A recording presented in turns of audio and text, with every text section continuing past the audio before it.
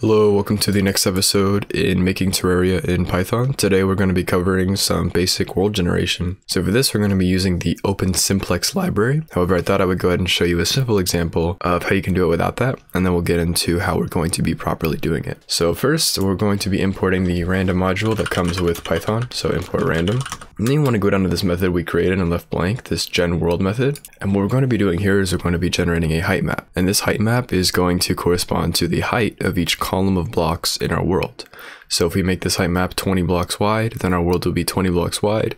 And each number in that list that we create will correspond to the max height of that column. So let's go ahead and create this. So what we'll do is we'll do height map, spell height map correct. Okay, height map equals an empty list, and then what we'll do is we'll do for y in range, and then I'm just gonna make it 20 for now. And then height map dot append, and inside of the parentheses we want to append a random number, so random dot random int, and this takes in the low and the high, and it is inclusive, so 1 and 5, and that should create a list of 20 random numbers between that range. So now that we have that, what we simply need to do is create a two-dimensional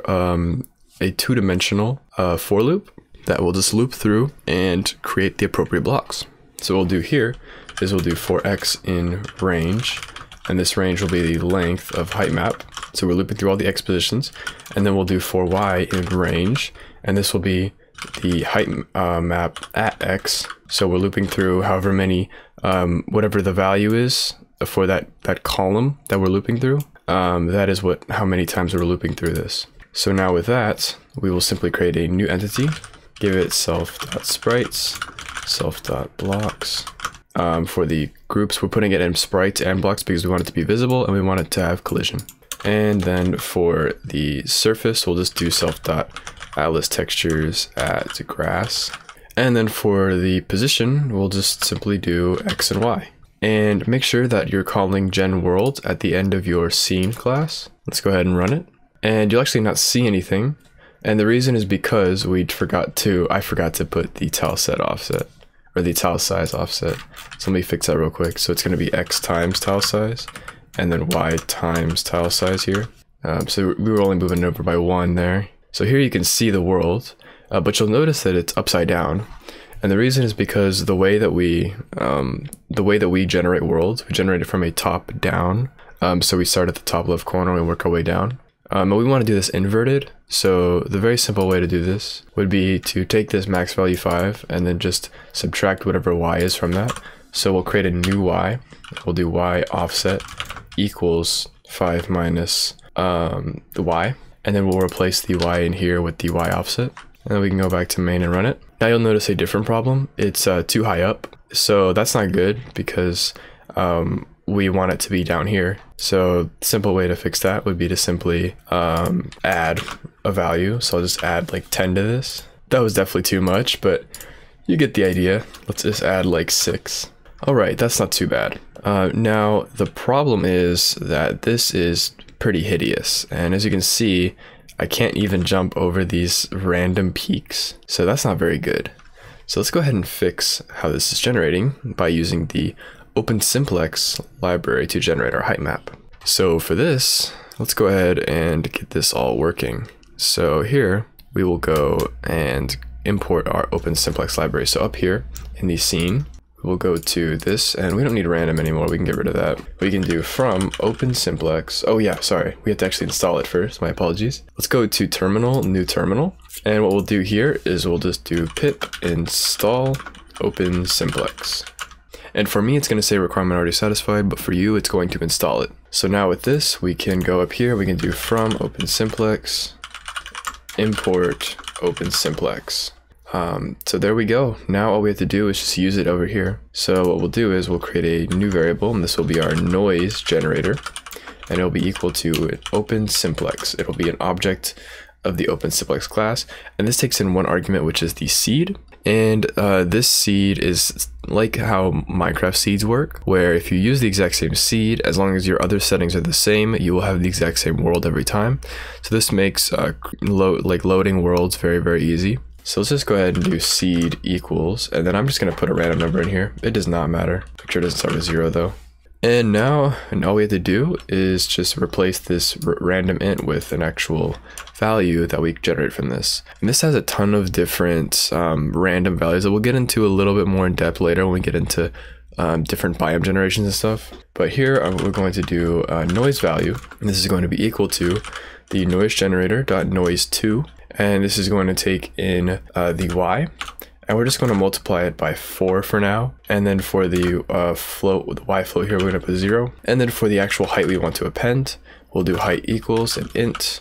And in this int, we'll put another parentheses. And we'll put the noise value, add 1 to it. And then we want to multiply this by the height value plus another value here. And so for this, what we're going to do is we are going to take we're going to take maybe, let's do it, it's all preference here. Let's try 4 plus 30. We could try that. And this is where you can just tweak around with different settings.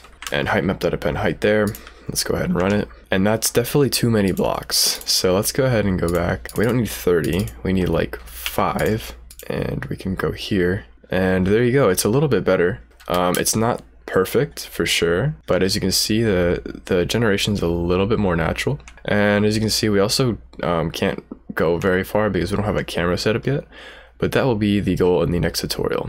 But let's go ahead and fix how this is all grass. It's not good to have all grass here. So what we'll do is we'll basically just check, do if y equals height map at x minus 1, I believe. Then what we'll do is we'll change the texture. So by default, we'll do the texture is equal to the self.atlas textures at, and then I think it's dirt. We have a dirt one, right? Do we? We should have a dirt one in here.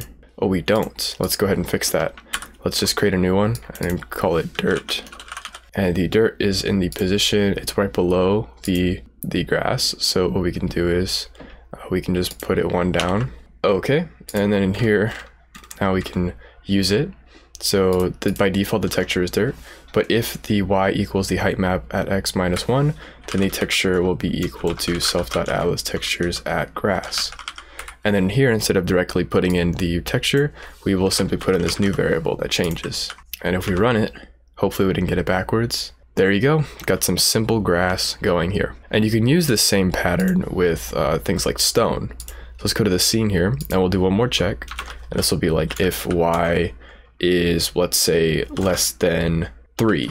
Then, or let's do, actually, since we have like a lot, let's do less than 10. And then we'll do texture equals self.atlas textures at stone. Go to main, run it. And that was definitely way too high, but let's just go ahead and do, actually, it's better to use the height map as a relative one. So height map at x minus 5. So we're saying if the current block is less than 5 blocks, or if it's more than 5 blocks down, because it'll be less than the height map at x minus 5, then it will be stone. So there you go, we have some simple stone, and the texture is jacked up. I will fix that for sure. But there you go, we have some simple stone generation here. Okay, so let's go ahead and change the scale a little bit to make it look a little nicer. So instead of putting a 4 for this y times the scale, we'll put something like 0.05. So that's why we're having those random spikes, is because it was too high of a scale. So there we go, that looks way better. Now we have some proper terrain generation. And in the next video, we will get into how to get a camera working so we can follow our player and have a larger world. But yeah, that's basic terrain generation in Python with the Open Simplex library. Thank you very much for watching. If you have any questions, make sure to join my Discord. I'll be answering questions there. Otherwise, consider supporting me on Patreon. I'd appreciate it. Thank you very much. Have a good day. See ya.